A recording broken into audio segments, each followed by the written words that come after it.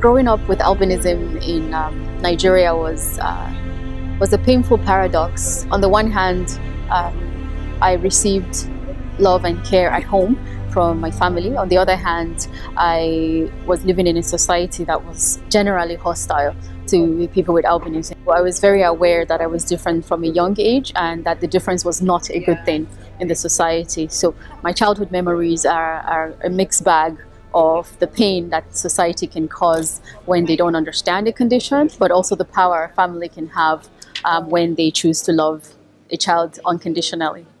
I took the job as independent expert on albinism because I felt that I could make a difference.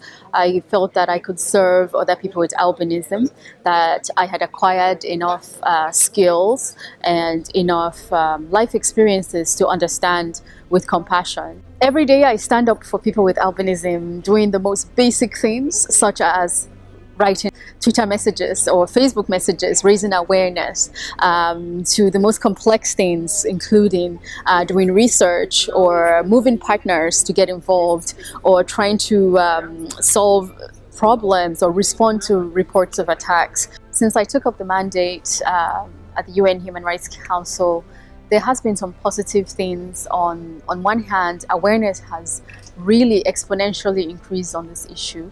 And more recently, I would say since the mandate got involved, the visibility of the issue has really increased. More specifically though, from official country visits, there has been some really remarkable changes. For example, in Malawi, they have passed laws to reinforce the protection for people with albinism. For example, they have passed laws that protect against trafficking in body parts and not just trafficking in humans and organs, which is usually the laws that you have. So they have tried to fill in that gap.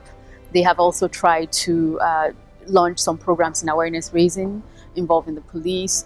There has also been partnerships, because I see myself as a mandate of implementation and of building partnerships for the cause. There has been a series of partnerships, many of them too long to mention here, that has come out of a lot of negotiations through this mandate. So I am very optimistic that this is only the beginning of many good things to come. If I had a magic wand and I could change anything, I would put in people's minds the equal dignity and equal rights of every other person, so that treatment can be equal and the fundamental rights of people can be respected.